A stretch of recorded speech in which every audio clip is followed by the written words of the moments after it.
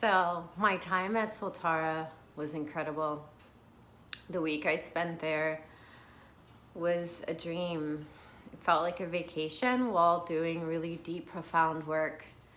When I arrived there, I was just completely taken by how gorgeous it was. The view, the scenery, the jungle, it's epic. It's so beautiful. The facilities are so nice, so clean. The rooms are lovely. The showers are awesome. It felt so good to do such deep work in such a beautiful place. Like, I felt held, so supported as I went into these really deep internal processes, to know that I could go back to my room and have this really lovely space to hold me and have incredible food. That really made a difference. It did. It was really wonderful. Also, the facilitators were top notch.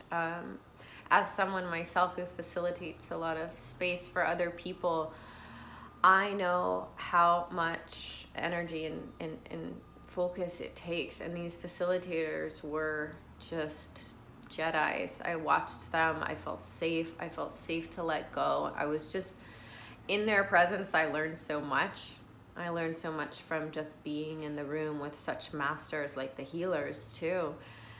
The healers that we worked with, again, I felt so safe to trust my body and mind and spirit to them. They made this beautiful tapestry that is now in my home and in my heart. And I feel like Soltara is in my heart, and I'm definitely gonna go back. I feel like the work that's happening there is so heart-centered. It's so profound. It feels so like a family, yet also like feeling like a resort somehow. I don't know how it is. I felt like I was just in like this gorgeous, lush, fancy place, but also like amongst family. And when I do this type of work and go deep, that's what I want, you know? I want to feel held. I want to feel safe, to let go, to really let go, which is what the name of Soltara is. And that's what I got being there.